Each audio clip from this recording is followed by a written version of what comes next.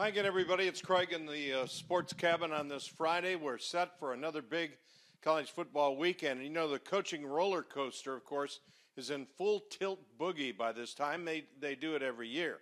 Jobs are always in some form of disorder unless the guy has an unbeaten team like Kevin Sumlin, who is certainly on the hot seat leading in. But his Aggies look great. Of course, Charlie Strong, not so much. The T-Sippers are...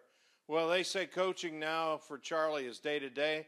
The Big Shots in Austin ran the AD out of town a couple of years ago, and now the football coach is getting all his meals to go. Let's face it, you lose to Iowa State Saturday, and it really is all over. I don't care if it's midseason or not. Ames, Iowa doesn't produce Big 12 shivers down too many spines. One big-time pronouncer from ESPN called Austin a cesspool. That was in reference to who might take the next job. Well, I think that's a little strong. I just think it has way too many people who think it's cool to drink craft beer, and the city fathers passed an ordinance banning barbecue smoke. I mean, that's got to be about as un-Texan, and it's got dumb written all over it. What will happen in Austin, I think, is what happened in College Station. Guys who get fired end up as heroes.